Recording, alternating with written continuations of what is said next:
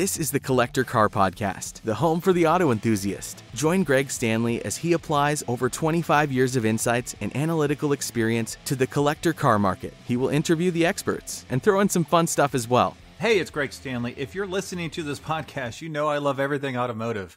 This passion has expanded to include being a car specialist consultant for RM Sotheby's. So if you need assistance buying or consigning a collector car at any one of our online or live auctions, including Scottsdale, Amelia Island, or Monterey, you can reach one of our car specialists at rmsotheby's.com, or you can email me directly at gstanley@rmsotheby's.com. Metron Garage is a company designing unique garages, condos, and other structures specifically for the auto enthusiast. They've got 8 models to choose from, including 2-story options, which I think is super cool, all with a very modern look and feel to them. And they come in all sizes, and they're fully customizable. You can check out them today and start speccing your own ultimate garage at metrongarage.com, where you can request a catalog or talk to someone to learn more. So be sure to check it out. Hey, welcome to the 200th episode of Recreating a Classic with Devin Motorsports. I thought I'd give you a quick overview as to how I got into podcasting about collector cars. Now, a few of you have asked, and I thought this would be an appropriate time to cover this. So a few years ago, I was doing an educational podcast for kids called Learn from Others. And basically, I wanted to interview career professionals so that kids could learn from them. You know, what were their mistakes? What were their successes? What advice would they give to them? And I always had a cool little car thing at the end that I would do, basically pairing, them with what I think would be a cool classic car based on their profession. And one of my guests, John Corcoran, he was a political speechwriter for President Bill Clinton and Governor Gray Davis. When we were off air, not recording, we started talking about cars, and he asked me, if someone were to describe you in 1 or 2 words, what would it be, or how would they describe you? And I said, well, I'm the car guy. And he said, you should probably do a podcast about cars. So sure enough, I started up the podcast. Initially, I called it Auto Sausage, which I thought was fun and witty, and it allowed me to do some cartoon stuff with like a Wienermobile that I thought was fun. My wife loved it. But as I started trying to promote it, it didn't quite come across as a podcast about cars. And I thought, you know what, let me be as straightforward and direct as I possibly can, hence the Collector Car Podcast. Now, I decided, what insight would I have that the average person doesn't have? And that's where I took my 25 years of analytical insight experience from the consumer product goods industry. And I thought, let me apply that to the collector car market. So that was kind of the reason I work on, different market trends for cars. And I will do more of that going forward. I just have a lot of fun stuff I want to talk about and cool people to talk with. So stay tuned for some more market trends coming up soon, and I'm looking forward to you joining me for my next 200 episodes. One of my mentors is Mark Green from Cars Yeah, and if you know him and his podcast, he hits the 200 episode mile mark like every other week, just because he does one a day basically. He's crazy. He does a wonderful job. So for today's episode, we are going to learn more about recreating classic Devins with Kevin Callahan. Now, we'll get to this in 1 second, but be sure to stay tuned to after the interview, and I will review the differences between continuation cars, replica cars, clones, kit cars, along with a recap of what continuation cars are available today from the original manufacturer. Now, there are a lot more out there than I thought there were. There's some brands I didn't realize they were making continuation cars, which is pretty cool. So now I will also do my best to capture all of the different AC Cobra options out there and rank them by value. Now this is a huge task, as the AC Cobra is the most replicated car in history, replicated by the factory as well as a lot of different makers. So now let's learn a little bit more about Kevin and the Devins he's recreating. Today I have Kevin Callahan with Devin Sports Cars. Kevin, how you doing today? I'm doing all right. Thanks for having me on, Greg. Yeah, no problem. I know you're dealing with some really cool cars. For those of you who are not around in the 50s and 60s and maybe are not as car crazy as I am, you might not know what a Devin is. They're really cool fiberglass cars, and I'm going to leave it to the expert to tell us a little bit more. So, Kevin, I don't need you to give us every model, every generation. But if you could kind of give our listeners an overview of Devin, and more specifically, what you're doing to resurrect the brand. Yeah, so people are just picking up, starting to listen. They might want to Google Devin sports car, and you'll see a very Ferrari-looking car, like a Testarossa 250 or maybe a Maserati 300. So it had a very Italian European look to it. And this is back in, say, the mid-50s. So the cars Devin made, you mentioned, are fiberglass, and they had this very Italian-influenced body on it. And what people were doing back in the days, at first they could actually buy this lightweight fiberglass body and put it on a car that they were building, or a car maybe they got it off in a racetrack and crashed. So then they would put this lightweight body on and go racing in a very stylish-looking car. Bill Devin went on from there, and he made 4 different cars, which we'll talk about in more depth as we go through the podcast. And what we're trying to do right now is we're trying to re-erect the brand. Right now we're making parts and pieces for cars who people have cars and maybe got in an accident, or maybe they bought this body but never finished the car. Their father bought it, maybe, and never finished it, and they want to do that now. And we've gone even one step further where we're starting to make bodies, and we hopefully make rolling chassis here soon. So that's what we're doing over here at Devin Sports Cars. Yeah. So if you would kind of talk on each of those different models, generally, and what was the typical power plant? It sounds like, there were probably a couple different options available, especially if you're building it your own, but was there one power plant per model that was more common than another? We'll go through them from the beginning. The first sports car that Bill Devin made back in '53 was a Panhard, and this had a very small 1,500 cc, almost motorcycle-type motor in it. And he made these cars for about 2 years, and in fact, in 1956, he won a national championship, or another driver won a national championship with that sports car, and that he led his branding name as he's been manufacturing championship sports cars since 1956, and that was the first year he actually made a car, and it did very well, obviously won the national championship. Sure. From there, he went on to build what was called the Devin SS, and this is probably referred to as one of his flagship cars. It was 92-inch wheelbase.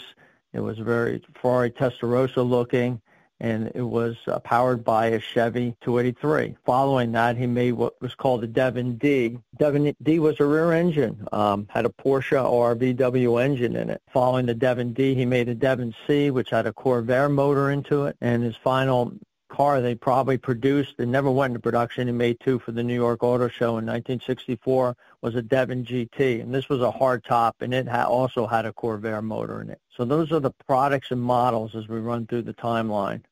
Yeah, sure. Now, that's pretty interesting because, anytime you hear Corvette V8, that's a potent car, especially for the era. Is there one particular model that you gravitate towards versus another? Still doing my proof of concept with the customer base out there, and interesting, I thought the Devin SS would be the flagship. Everybody would gravitate towards that, but there's an amazing following to what we call the Devin D. The Devin D had a Porsche 356 motor in it, very lightweight, Porsche suspension on it. In its body, it looked very much like a speedster. And a lot of vintage racers go out there and have a lot of success in this because it's basically a Porsche with a lightweight body on it. So I was surprised to answer your question. The Devin D has a lot of following, but I bet you the SS in the long run, proof of concept will show that would be the most desirable of all of them. It's very interesting that you mentioned the Devin D and the Porsche powertrain in the rear there, because one thing I've noticed, and I've covered them on this podcast a few times, Porsche in period made a handful, I think it was 9 Zagato-bodied Porsches, and to me that's what the Devlin D looks like. And one of them was recently at Amelia Island Concours d'Elegance, and RM Sotheby's recently sold one at Amelia as well. It was white with red stripes on the rear fenders, pontoon kind of fenders. But I'm amazed at how much it looks like the Devlin D. So I don't know. As you resurrect the brand, you might want to look at 2 different versions. They're cool cars, that's for sure. They really are. When somebody takes that Devin D and they paint it in silver and put a red stripe on it or something, even they'll put the Porsche grates on the back for ventilation. It's very, the dirty bastard looking, speedster looking car. Yeah, and I know you mentioned on the pre-call, and you referenced it here, is, you're bringing back, you're resurrecting the brand, and we had talked a little bit about, there's a trend going on with continuation cars now.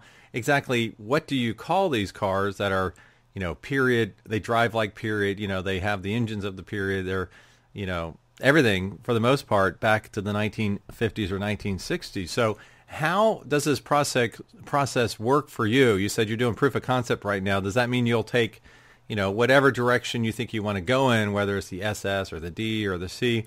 And do you have a supply of Devin chassis? Are you using a new chassis? Like, walk us through the process. Got to almost go back and tell you a little bit how I got into this position. I had bought a Devin body, and I started communicating with people out in California, made some friends, and one day I get a call, and the guy tells me that the Devin sports car company could be up for sale.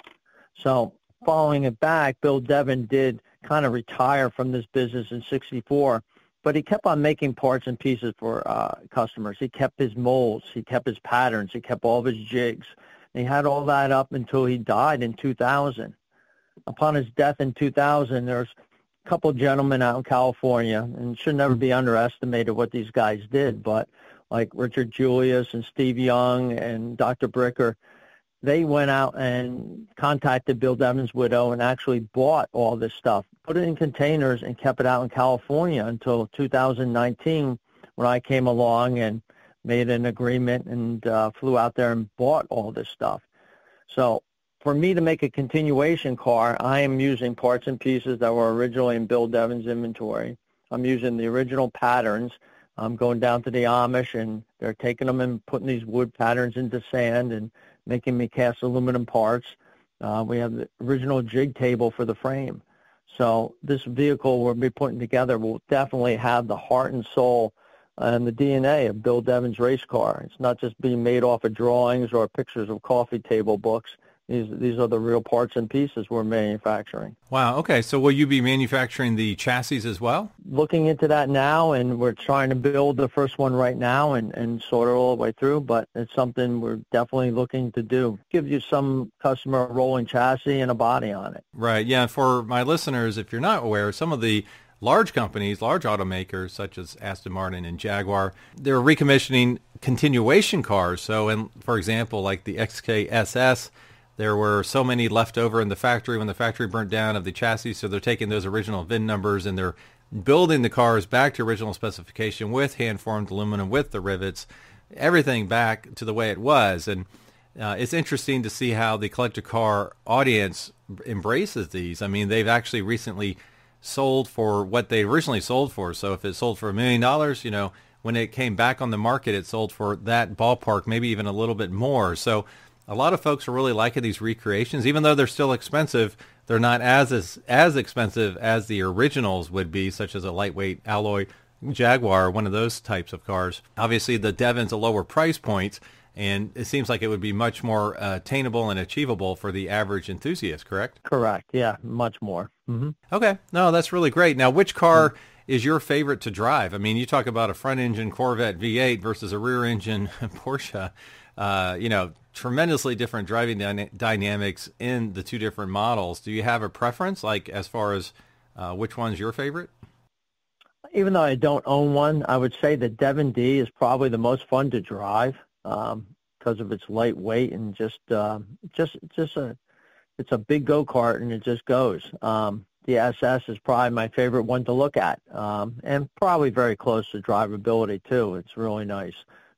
Longer body, just the lines and proportions look just really right to me. So to answer your question, probably the best driver would be the Devin D. If I want to have a ham sandwich and sit in my shop and look at one, it's going to be a Devin SS. That's great.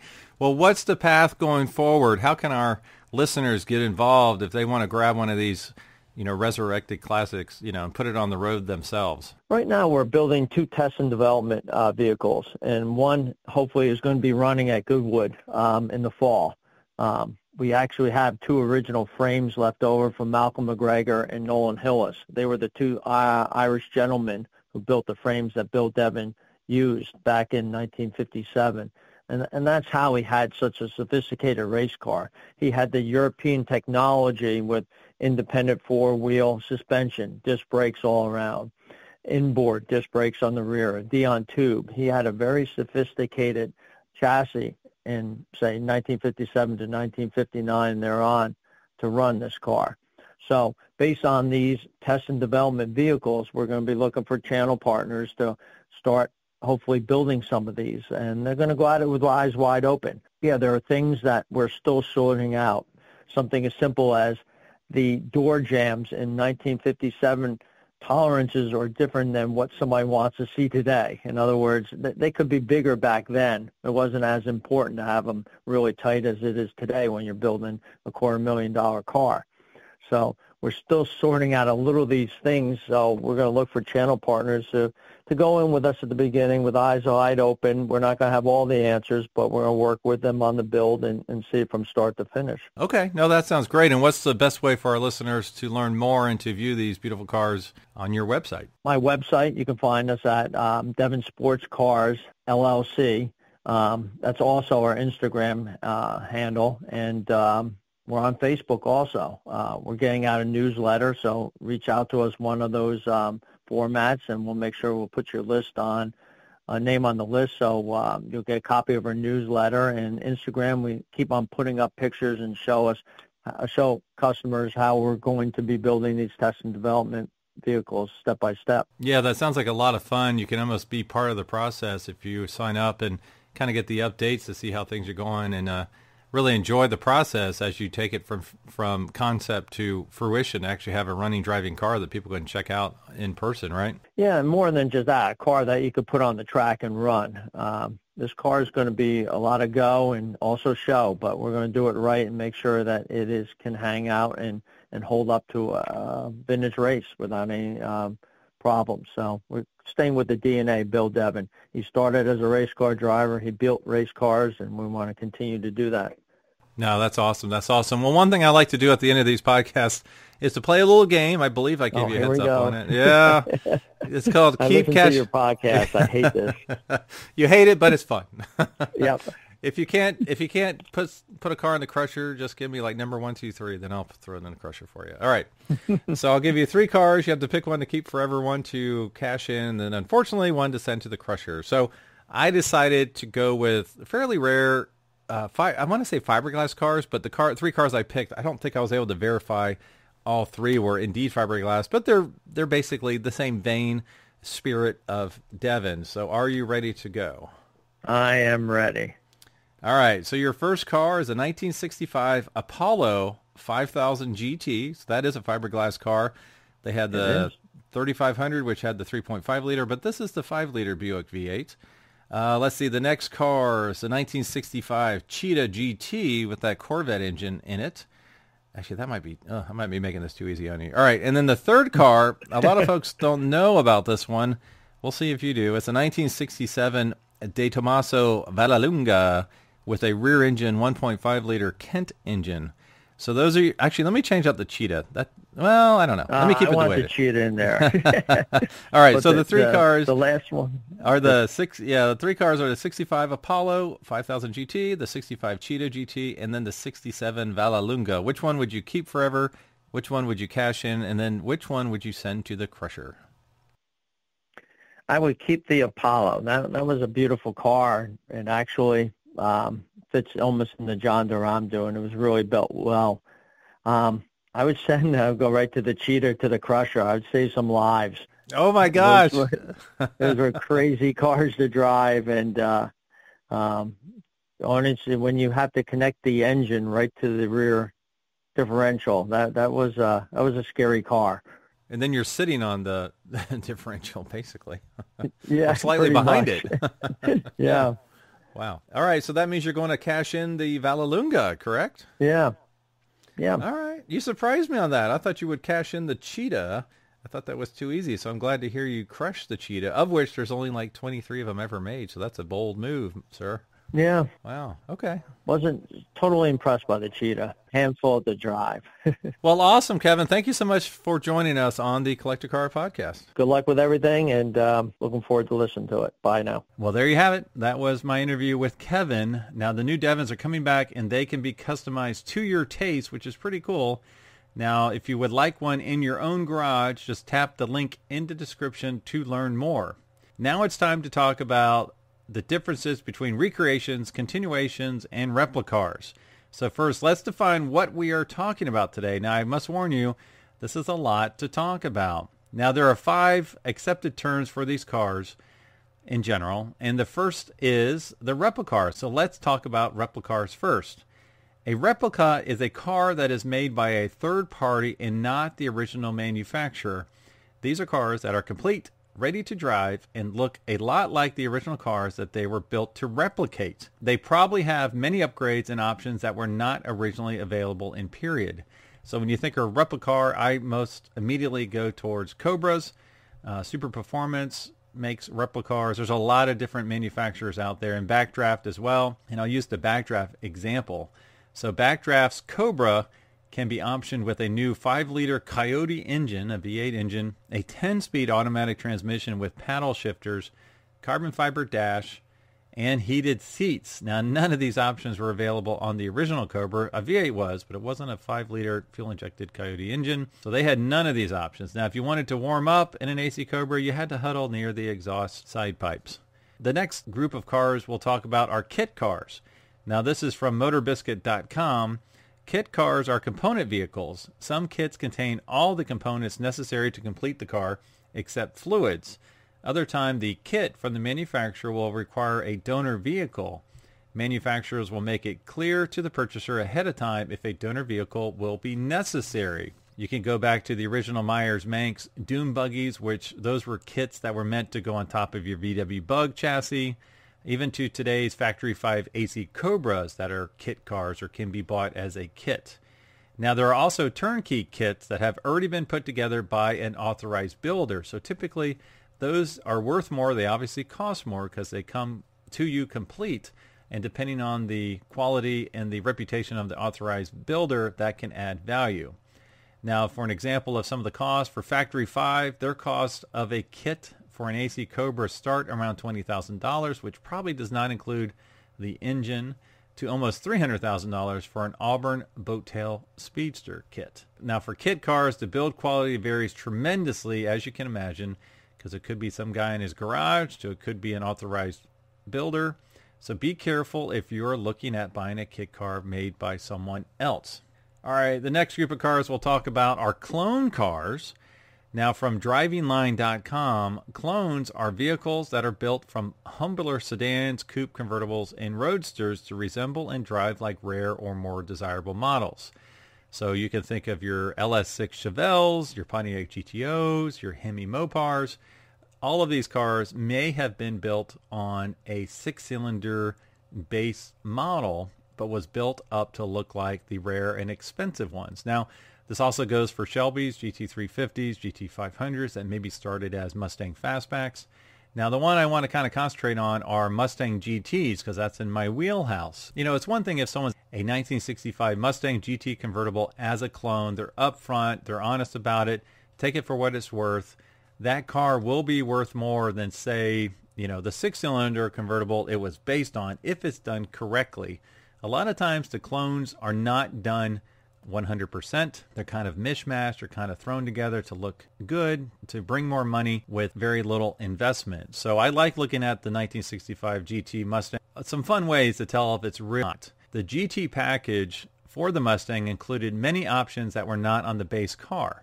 So, for example, for the GTs for 1965 and 1966, the base engine had to be a 4-barrel 289 V8. Now, that could either be the A code, which is the base 289 4-barrel, or it could be the K code, which is the high-performance version. It could not be the C code, which is the 2-barrel 289, and it could not be one of the 6-cylinder cars, which I think those were T code cars. So it has to be an A code or a K code. Now, 67 was a little bit different because you could also get it as a C code. That's a one-off. Now, there was a lot of additional items for the GT. This included dual exhaust throughout the rear valance, trumpet exhaust. It had rocker stripes on the side. It had disc brakes that were not power assist. It had GT badging. The side ornamentation on the base car was deleted. The GT cars had fog lights. They had for 1965, they had a 5-gauge cluster for the instrument panel. And a couple other things that are harder to spot is the GTs had a quick ratio steering box and a thicker sway bar. Now, the easiest ways to tell if you're looking at a clone or not versus a real GT is if some of the things are off. So if it is the wrong code, if it is a C code that is built to look like a GT or a 6-cylinder car, if the side ornamentation is still on the car, even though it has the rocker stripes and the other adornments. If it doesn't have the dual exhaust, but it does have the fog lights. If it doesn't have the fog lights, but it does have the dual exhaust. If it's a four-wheel lug, that's a big red flag because that means it used to be a six-cylinder car. Now, there are even better ways to test to see if it is a real GT or not. This is getting into the minutia. So like when you turn the fog lights on a real GT, the brake lights should also come on because they are part of the actual wiring harness. Because of the dual exhaust, there's exhaust hangers present under the rear seat that can be replicated, but it's harder to replicate. Let's see, what else? Oh, there's a buck tag. Not all the cars had buck tags, but if they did, it will have GT package on it. If you had the original window sticker, which is pretty rare for 65 and 66, the Marti report was only available 1967 and later. Now, the best ways to test if this is a real GT or if it's a clone, there's two that I've identified. One of them is there's a punched hole on the radiator support for the fog light wiring. This should be punched from the factory, which is not possible to do outside of a large metal stamping environment. You can usually tell if it's drilled or not. If it's drilled, it's a clone. It's not a real GT. And the best way is if you go underneath the car, look at the rear frame rail. There's actually crash guards for the bolt-on dual exhaust. And it's pretty fun. You can actually go back there, stick your finger up this little hole and point towards the front of the car. If you feel a metal plate, it's a real GT. If you don't feel the metal plate, it's not a factory GT. And that is just something no one would replicate because there's too much welding involved to make a fake GT. So all this means is you want to have an expert check out a car if it's being advertised as new and you might think it's a clone. All right, another one I won't mention too much here is resto mods. I won't go into those because they're not continuation cars. They're not replica cars. Basically, that's taking the VIN, stripping a car down to its chassis, and making it up to modern standards. So let's look at a 1963 Corvette. They'll build it up with the LS engine, with the new suspension, the new drivetrain, the new brakes, the new everything, AC, power steering, heated seats, power seats. So it's no longer factory correct. It's not a continuation car. It can be licensed as a 1963 Corvette because it does have the VIN. Typically, these trade in the $250,000 to $350,000 range. Barrett-Jackson sells these all the time. Depending on the builder, they're wonderful, incredible cars. I'm curious to see what the resale value will be on these cars in the future in the next 10, 15, 20 years. But that is not something we're going to talk about much today. The one I will call out is if you go to my YouTube channel and look at the most recent video about classic Broncos in Columbus, Ohio, that's a very cool company that basically takes a Bronco chassis with the VIN, and that's it. And they build it up from there. It's all new body panels. It's leather interior. It's the Coyote 5.0 V8. Beautiful, incredible Broncos. And again, they start at, I think, $165 for a carbureted car, and they go over $300,000 for the full-on sport ute. So really cool. Check that out. And that's all I'll talk about on resto mods. Now, finally, we're going to get to continuation cars. This is the big point of this conversation today. What are continuation cars? Now, from intothemines.fr, a continuation car is an old car model recreated after the original manufacturer's official end of production. It is not a replica, which is made by a third party, nor is it an actual example, meaning original from period. Continuation cars are, therefore, a particular type of car built according to the original plans from period parts, sometimes decades after the original model has been discontinued. The very first continuation car built was the Aston Martin DB4 GT Zagato Sanction 2 in the late 1980s. Now, this is pretty fascinating. From Hagerty, the most desirable of the lot are so-called Sanction 2 cars. By the late 1980s, Aston's managers cast a greedy eye at the huge money being thrown at the company's most charismatic sports racers from the early 1960s. In particular, there was the DB4 GT Zagato, essentially the Ferrari 250 GTO of Aston Martins. With its perfect profile, double roofline, and deep dish wire wheels, demand from collectors far outstripped the meager supply of just 20 cars. And in the late 1980s, they were selling at auction for up to £1.7 million, which is probably around $1.9 million. Ironically, when the DB4 GT Zagato was introduced originally, Aston could scarcely give the things away. Poor timing meant front-engine sports cars were becoming obsolete for serious racing. As a result, there was a group of 4 chassis numbers that had been assigned to cars that were never built. Thus, the DB4 GT Zagato Sanction 2 was born, basically taking and recreating those 4. Not surprisingly, Aston had a hard time stopping there. About 10 years later, it authorized Zagato to finish 2 extra body shells as Sanction 3 cars. And just last year, which would have been a couple years ago, Aston Martin announced it would build 19 more now tagged continuation cars. This time you need to buy a DBS Zagato with it, a 2-for-1 deal that costs an eye-watering $7.4 million. Jaguar has adopted similar phrasing and similar justifications for its recreations, and I totally remember when this stuff happened. In 2014, the Jaguar Classic engineering team cut its teeth by building 6 continuation lightweight E-Type coupes, the bespoke competition version of the E-Type. Jaguar Classic next announced that it would sell 9 copies of the continuation XKSS, exact duplicates of the originals, save for a safer and more modern fuel cell and a fuel system designed to tolerate modern petrol better. As Aston did with the Sanction 2 DB4 GT Zagato, Jaguar made the case that it was merely completing original production. Jaguar calls its lightweight E-Types the missing 6, cars planned but never built in period. And it can point to the famous 1957 fire at the Dickensian Jaguar Works on Browns Lane in Coventry as prematurely ending production of the XKSS. This is pretty funny. Not every producer of continuation cars has relied on complicated pretense. The ever-true Carroll Shelby, for instance, dispensed with the unused serial number nonsense. His credible case for bringing continuation Cobras into the world boiled down to the fact that A, he could, and B, he could make a fast buck doing it. And we'll get to the Cobras here in a second. It is quite messy. In contrast, you cannot legally drive most continuation cars on the road in many countries. They simply can't be made to pass modern safety and emission laws, and companies like Jaguar or Aston Martin don't qualify for any sort of small manufacturer loophole. The lightweight E-Type, XKSS, and DB4 GT Zagatos are thus sold for off-road or show and display use only.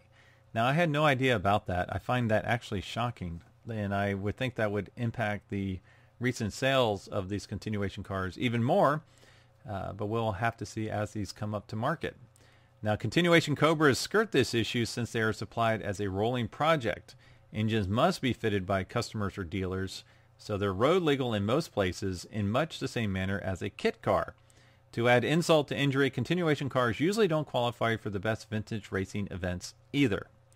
Given this major catch, you'd think continuation cars would trade in a very thin market at a discount from the original price. Yet that doesn't seem to be the case. There are limited sales from which to draw definitive conclusions, but the market for them seems surprisingly bullish. For instance, a Sanction 2 DB4 Zagato sold at Bonham's auction in 2012 for about $1.9 million.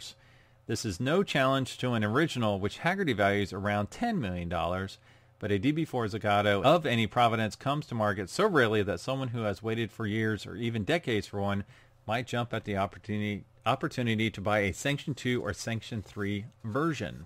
All right, here's another view on continuation cars from highconsumption.com. Continuation cars occupy an interesting niche within the auto industry because they're both more authentic than a replica and also less so than a card-carrying classic. Effectively real and yet at the same time not real. As you'd expect, their value falls somewhere between the two, meaning that even though they won't fetch the same exorbitant sums as an original, they're still capable of commanding a pretty hefty price tag. For instance, Jaguar E-Type lightweight continuation car cost $1.6 million from the factory, and the first production example sold for $1.7 million at R.M. Sotheby's auction in October 2020. Now, that was our Elkhart sale. That was an outlier. That thing was freaking nuts. I mean, people were paying above retail for used car lifts. It was really nuts. And that was like first time people got out from COVID. You got to take that with a grain of salt. All right. They go forward by saying that's undoubtedly a lot of money, but it's still far more affordable than the nearly $11.5 million you pay for the actual thing. As such, in many ways, continuation cars are collectibles unto their own.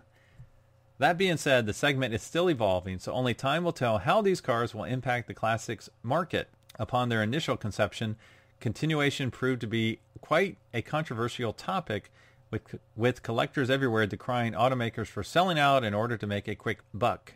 And that's not all. Given their limited road legality, continuation cars have often been discounted as abominations, serving as little more than a trophy attesting to the performance of the real thing. Regardless of where you stand on the ethics of bringing classics back into production, the chance that they'll have any impact on the originals is highly unlikely. If anything, they serve as a stand-in for those once-in-a-million cars that hardly ever come up for auction. I kind of agree with that. I mean, some folks will say, well, look at AC Cobras. What would AC Cobras be worth, the real ones, if there were never any replicas? I would imagine they would be worth more, but I don't think it affected it horribly. And the flip side of that is I actually know a big-time collector that refuses to buy an AC Cobra, even though he has a ton of Shelbys, because he thinks people won't know it's not a replica. And I'm like, that shouldn't stop you from buying it. All right, so in my mind, the value hierarchy is from the most valuable to the least valuable. Obviously, the original cars are the most valuable, then the continuation cars, then the replica, then the kit and or clone, depending on what the clone is based on. That could affect whether the kit's worth more or the clone's worth more. All right, now, like I said, Cobras are their own hot mess to figure out from a valuation standpoint. I'm going to give it my best shot here. So there are the real ones, there are continuation cars, there are replica cars, there are kit cars, and there's even a few clones out there, believe it or not. I will try and give you an overview of ranking by value. Like I said before, the AC Cobra is the most replicated car in history, and I learned a lot when I was trying to figure this whole thing out. All right, from the Cobra Authority, for all of its fame, the original Cobra was produced in surprisingly low quantities. Just 998 were assembled from 1961 until 1968. These numbers include street cars, competition cars, semi-competition roadsters, etc. All real Cobras have a CSX number starting with either 2,000 for the small block cars or 3,000 for the big block cars. And the very first Cobra ever was CSX 2000. Ironically, there is a 1000 series of Cobras. This is where it gets kind of confusing. This was a money grab by Carroll Shelby. So this must have been in the early 2000s. Carroll Shelby wanted to offer the highest quality continuation Cobra available. Each 1000 series car would be finished in-house at Shelby's Las Vegas facility, and all CSX 1000 cars received bodies painstakingly hand-formed in aluminum and sourced from England like the original Cobras. Now, I'm just going to go in numerical order here. So the next one are the 2000 series cars. Like I said, these are the real small block Cobras from the 60s. So CSX 2000 through CSX 2602, those were Series 1, Series 2 cars. They started off with a 260 cubic inch engine, which became a 289 cubic inch engine. And then the Series 2 cars had rack and pinion steering, which was the big difference for those. Now, the 3000 series, those are the big block Cobras, the real ones from the 60s. CSX 3001 to 3100 were the competition models.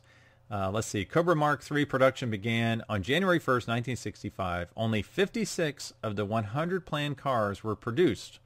Of those, 31 unsold competition models were detuned and fitted with windscreens for street use, called SC for semi-competition, and those are extremely valuable.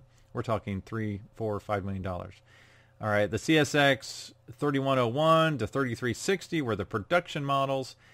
Some Cobra 427s were actually fitted with Ford's 428 cubic inch engine, a longer stroke, smaller bore, lower cost engine intended for road use rather than racing. All right, so those were the real ones, the 2000s and the 3000s. All right, let's go to the 4000 series. The initial version of the continuation cars, and they were all 427 SC semi-competition models fitted with modern amenities, aluminum or fiberglass bodies with 427 or 428 engines. And then you went to your 6000 series. So this was the follow-up to the 4000 series, but featuring coil-over suspension. As far as I could tell, that was the only difference between the 4000 series and the 6000 series. I have yet to find out why there's not a 5000 series. All right, then we go to the 7000 series. Now this was the 289 FIA leaf spring race version continuation car. And then we go to the 8000 series. Now this is the original slab side leaf spring street car, and it was limited to 50 examples. That's probably my favorite. It's the slab side, small block, 289. All right, so how would you value these Cobras? Now I have 12 listings here. So let's go from the most valuable to the least valuable. So the most valuable would be the 3000 series original cars, the big block cars that sell typically between $3 million and $6 million. The 2000 series would be second. Those are the original small block cars. Those have been selling around $950,000 all the way up to $4 million for a recent factory race 289 car. Number 3 would be the aluminum big block continuation cars. Actually, there's like 3 of these I put in the same bucket. They're all around $250,000 to $450,000. It's the aluminum big block continuation cars. So that would be the 4000 or 6000 series cars. I also put in AC Ace or AC Bristol clones. So these would be where someone took the original AC Ace and original Bristol and turned it into an AC Cobra, because as the original car, they're worth around $350,000, $450,000. So why would you change them into an AC Cobra? But 10, 20 years ago, they weren't worth as much, and people did that. And I actually know Reggie Jackson has one of these cars. All right, so number 5, I would put the Sanction 2 Cobras, again, in that $250,000 to $450,000 range. This is little known, but in 2014, the Carroll Shelby Trust elected to complete this unfinished run using the remaining 427 SC chassis numbers. So these are actually 3,000 numbered cars to avoid federal and state safety issues as well as EPA requirements for new model year vehicles. These Sanction 2 Cobras were not offered for street use. They are pure race cars built to the GT class specs necessary for Shelby American to compete for the 1966 FIA World Championship. So that's why these are depressed somewhat. So they're big block, aluminum bodied continuation cars with serial number 3000, but they're not street legal. So that kind of offsets the rarity of that. All right, number 6, I put aluminum small block continuation cars. Those are typically $150,000 to $250,000. Number 7, I put fiberglass big block continuation cars. So this could be a 4000 series car, but it's a fiberglass car. Number 8, I put aluminum big block replica cars. This would be from the likes of Kirkham or Autocraft. Number 9, I put fiberglass small block continuation cars. So now we're around the $100,000 mark, maybe a little bit less. Number 10, I put Austin Healey Cobra clones because that was a thing that was done for a while. So as an Austin Healey, it's probably worth at least, $40,000, considering it has a Cobra body on it. Number 11, I put fiberglass replica cars, and then number 12, I put the least valuable would be the fiberglass kit cars, around $30,000. That obviously that depends, if it has a 427 or if it has a 351 or it has a 302. All of that puts into the equation, but the most valuable would be the 3000 series original big block. The least valuable would be the kit cars.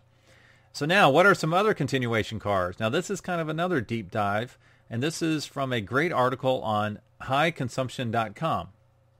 Now, based on the definition that a continuation car is built by its original manufacturer, many of the cars on this continuation, quote-unquote, list are actually replica cars as they are built by a third party. All right, the first one is the Alvis Sports Coupe. Alvis technically died off in 1967, but it left behind a factory chock full of enough parts and blueprints that Red Triangle could relaunch the brand in 2010. So because it was being built by Red Triangle, this is a replica car, not a continuation car. The Alvis Car Company are manufacturing to special order a limited number of famous Alvis models.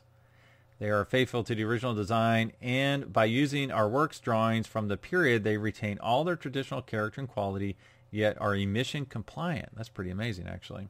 All right, the next one's the Aston Martin DB5 Goldfinger. So here we are taking James Bond's DB5 and making it, the iconic one with all the gadgets. Out of all the famous movie cars, there are a few that boast quite the same renown as 007's 1964 Aston Martin DB5. This Goldfinger special continuation car takes the magic of the silver screen and translates it into real life. As such, each of the 25 cars built at AM's Newport Works facility will come with many of the hidden gadgets that you'll find on Q's creation itself, such as a pair of replica Browning machine guns, a rotating license plate, and even some tire slashers. Sorry, no working ejector seat, but there is a red button. All right, the next one's the Bentley blower. When Bentley debuted the blower back in 1929, it went from being an otherwise unknown automaker to being a serious industry contender. In celebration of the legendary race car, the British brand will be producing 12 exact recreations, each one using 3D scanning, more than 40,000 hours of expert labor, and 2,000 different specially designed parts. Powered by a 4.4-liter inline four, it's good for speeds up to 140 miles per hour. Not bad for a car that's coming up on almost 100 years now. So if you do the math, for 40,000 hours at $100 an hour, that's a $4 million car. All right. Next one's a Caterham 7310. Colin Chapman first designed the 7 in 1957 as an effort to create a do-it-yourself two-seat sports car for the masses. After acquiring the rights to build the platform in 1973, Caterham has since expanded the lineup to include 5 different vehicles with everything from a 135 horsepower 270 model all the way up to a supercharged 310 horsepower 620 model. 135 horsepower might not sound like much, but consider this. The 7 weighs just under 1,200 pounds. All right, next is the classic recreations Shelby Mustang GT500 CR. While this particular Mustang skews a bit more towards the resto mod than it does continuation car, it's officially licensed by Shelby American. It comes with the signature stamp of Carroll Shelby, and it even earns a spot on the Shelby registry. Suffice to say, it's legit. Shod in a slew of carbon fiber, it comes in more than 600 pounds lighter than the original. And that's not all. Under the hood, it has been treated to a fuel-injected 7-liter Ford V8 good for 545 horsepower. I love these recreations. There's another place in Florida that does them. They're absolutely gorgeous. It's a car that if I owned, I would drive the wheels off of it. It would probably be my daily driver, but I'm not going to spend $200,000 for a daily driver. All right, next is the DeLorean DMC-12. DMC may have folded after just 2 years of production, but the brand was revived when the unrelated Texas-based DeLorean Motor Company acquired the automaker's name and spare parts in 1997. At present, the outfit only offers parts support for some 6,500 cars still on the road today. However, once the Low Volume Motor Vehicle Manufacturers Act was signed into law in 2015, the new DeLorean announced that it would be able to resume production. We're still waiting, so you may need to look into a flux capacitor and tell us if it ever comes to fruition. Not sure that's going to happen because when I went to the website, it already had a redirect to another website. It was kind of defunct. All right, next is the GTO Engineering 250 short wheelbase revival. This is a Ferrari. Under normal circumstances, an authentic Ferrari 250 GT short wheelbase would cost you somewhere in the range of $8 million to $10 million. However, thanks to GTO Engineering's 250 SWB revival project, you can have one for about a tenth of that figure. The product of over 200 years worth of combined Ferrari mechanic expertise that uses the actual blueprints from a 250 GT short wheelbase in order to be a damn near perfect replica. In addition to a 280 horsepower Columbia V12, GTO Engineering has also fitted it with a newly designed tubular frame as well as some improved suspension and steering. So this is definitely a replica car. Now they mentioned 1/10 the price, so you're talking $800,000 on the low end. They did advertise a 1962 Ferrari 250 pontoon fender Testarossa recreation that sold for around $800,000 recently that they also built, and that was gorgeous. All right, next is the Jaguar C-Type. Based on Jaguar's first ever Le Mans winning racer, this C-Type recreation is the latest installment in the British automaker's crop of continuation cars. It's built to the same exact specifications as the 1953 model year with a 220 horsepower 3.4 liter straight liter 6, a handcrafted tubular frame and aluminum body, as well as some powerful disc brakes of the period. But the best part is that each example is made to order, allowing customers to choose everything from the paint and livery to the badging and interior trim. I would hope so for that price. All right, we've got a few more here. The next one's Land Rover Defender Series 1. I had no idea this was happening. If you're after a factory-fresh first-gen Defender, you're in luck. Back in 2016, Land Rover launched its Reborn project in an effort to restore 25 Series 1s back to their former glory. Crafted using the same parts and specifications as they were when new, each one is built out of the original Defender production center. With their purchase, the customers can have a choice of their preferred base platform, 5 period-correct paint colors, as well as interior finishing and trim. What's more, they even get to follow their truck's restoration from start to finish. So that's an original car that's just being restored, not a continuation, not a replica. All right, the next one is the Persang Bugatti Type 35. Persang is an Argentinian-based automotive outlet that specializes in the recreation of vintage Alfa Romeos and Bugattis. And before you discount this as some overpriced kit car, consider this. Only 40 Type 35s were originally produced, and a significant number of them were raced into the ground, making those left on the road few and far between. While this example may be a completely in-house build, it's been reversed from Bugatti's blueprints, meaning that it sports the same stunning visuals and thrilling performance as the real thing. So this is a replica, not a continuation car. If you go to Jay Leno's channel, he does a deep dive on one of these Persangs. It is unbelievable. And Wayne Carini recently bought one. They cost about $350,000. They were super cool. And if you go to my YouTube channel, if you go back to, I guess, Amelia Island, I did get a video of Wayne taking off in his Persang. I would love to have one of these. I mean, they were super tight. You got to love the person you're sitting next to because you're basically on top of each other. But everything about it is special and amazing. All right, the last one I'll talk about is the Super Performance GT40.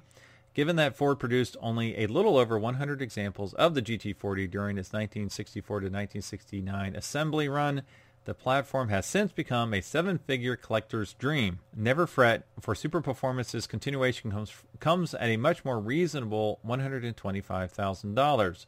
And because over 2/3 of the rolling chassis parts are interchangeable with those of the original car, it bears a Shelby stamp of approval and can even be enrolled in the official GT40 registry. However, it's worth noting that due to today's safety regulations, it comes as a roller, meaning you'll have to install the engine yourself. All right, so that's, again, a replica car, not a continuation car. And you can see that the lines are becoming blurred. I mean, if you can't drive the continuation cars that are made back to exact factory standards by the manufacturer, but you can drive a kit car you put together with little experience in some cases in your garage. So you can drive the one that you actually build yourself, but you can't drive the one that the experts build. It doesn't make a lot of sense. So it's interesting to learn more about these. Before I was all for continuation cars because I thought, you know what, get it at a lower price point where more people are going to enjoy it. But if you can't actually enjoy it, it's kind of what's the point? So I want to do some more research to make sure that is true, that you can't drive these continuation cars. So how do we classify a recreated Devin? So I would definitely call it a replica car based on our conversation. And I would also say it's very cool. I think I need to click the link in the description and put one in my own garage. And I will talk to all of you next week where we have a special guest. We have Joe Bortz, who owns a collection of some of the rarest prototypes from the 1950s and 1960s in the world. And he's selling 2 of them through RM Sotheby's May online sale. Really cool stuff. Be sure to listen in next week. Thanks for listening to the Collector Car Podcast. Don't forget to give us a nice rating on iTunes and be sure to follow us on Instagram and everywhere else at the Collector Car Podcast.